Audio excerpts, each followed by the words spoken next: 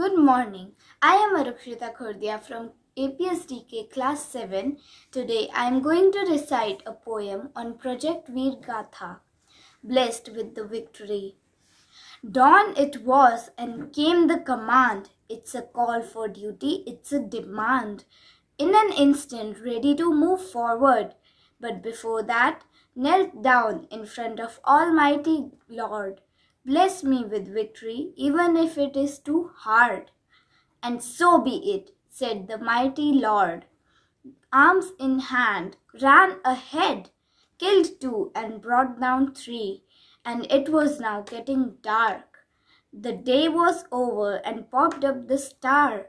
Dawn again had started the hunt, full of courage and terrifying grant, challenged the militant to move up in front, or alive will he be burned.